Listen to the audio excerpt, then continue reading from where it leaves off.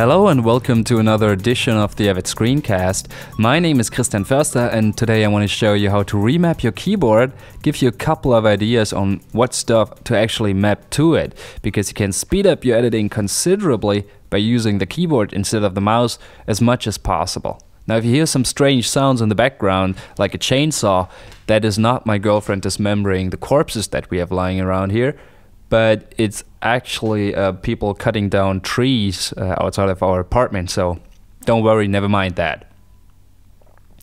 Okay, let me first of all show you how to actually remap stuff to your keyboard. Go to the Settings tab in your project window. Hit the letter K on the keyboard, double click. So this is the keyboard that I'm usually using.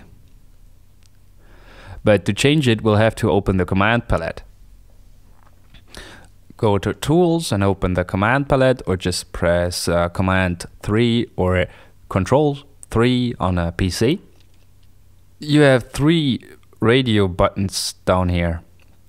One is called button-to-button reassignment. That means you can just drag and drop stuff from the command palette to your keyboard. One is active palette.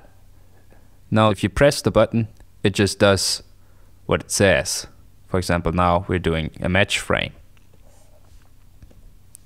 And there's menu to button reassignment, where you press the button that you want to reassign first, and then say what kind of a menu item you want to assign to it.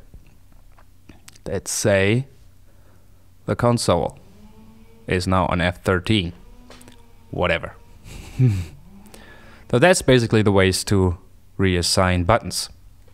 Now let me show you a couple of buttons that I use all the time. Here we have match frame. It's on F2. If you're in your sequence and just want to find the corresponding frame in your master clip, just hit the match frame button and it will open that frame in the source window. Usually when you hit match frame, it adds an in point just where the matched frame is. So I usually don't like that because it messes up the in points and out points that I've already set. So I usually don't want that to happen. So I've just added the option key to a match frame. You can simply drag the option key to any button that you've already assigned, and it will automatically add the option key to when you press it. So in this case, the option match frame means don't set any in points. Another great shortcut is render effect and render in out. Now render in out is here in the clip drop down menu. It's actually now grayed out because I haven't got any effects there. You have to assign it using menu to button reassignment, obviously. Something else that you should definitely map to your keyboard is top and tail. These are not mapped to the keyboard by default on Media Composer, but on Newscutter they are. They actually come from Newscutter, but they're now available. You know, they've been available for a while on Media Composer, but you have to manually map them to your keyboard. Now I have them on INO, which is always fun if somebody else uses my keyboard settings and just destroys the whole sequence by just pressing a couple of buttons. Top and tail just removes everything in a clip that is before the position marker if it's top, and everything that is after the position marker if it's tail. So let's say top here, and we'll remove the beginning of that clip. Tail there, the end is gone. Top, tail, tail, top. Awesome. These are some of the functions that I use all the time. It makes editing so much easier and quicker, because what I usually do is just edit a bunch of stuff into the timeline and then honing it by using top and tail and trimming it down.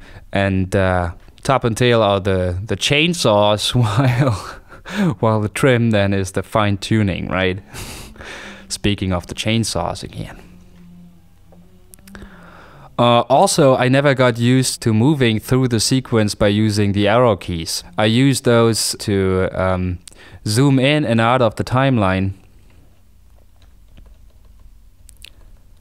zooming in, zooming out, because this is actually less detail and this is more detail. Those can be found in the fast menu of the timeline. Then I have the focus key, which just zooms into wherever you are in the timeline. And I have the show entire sequence that is also found here in the fast menu of the timeline, which quickly shows you the entire sequence.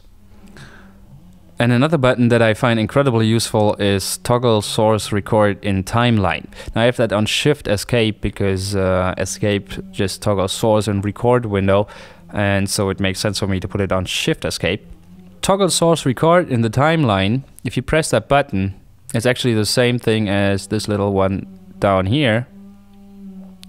What it will do is, for example, if you have a really long clip in your source window, it is incredibly tedious to navigate through it using this source window timeline.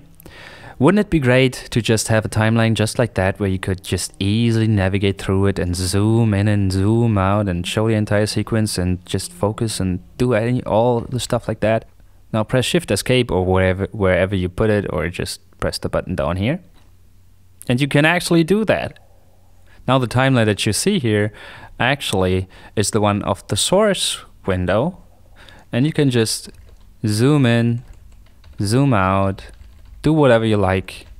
It's great, especially if you have like 30 minutes of captured footage in one clip. You can just navigate through this footage much more conveniently. So that's the shortcuts that I love best, and that I use constantly. If you have any shortcuts that you would like to add, because I always love to learn of new ones that are cool and that I didn't think of, just go ahead and drop me a line at mail@avidscreencast.com, or just comment on the website. On the website you can of course also watch past episodes and subscribe to the podcast on iTunes or your favorite RSS reader. Don't forget to follow me on Twitter at twitter.com/avidscreencast, or just, add reply to me or whatever, give me feedback. Also check out my Facebook page at facebook.com/avidscreencast. Did you notice the URL changed because I have so many followers that I could actually give the Facebook page a name that people can actually remember. So it's facebook.com/avidscreencast. And if you'd like to see what stuff I do professionally, check out my professional website at editguy.de.